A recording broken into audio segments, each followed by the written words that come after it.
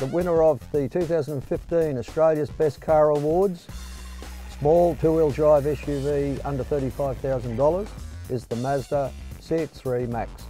New to market this year is the CX-3, and it's came in and made an immediate impression.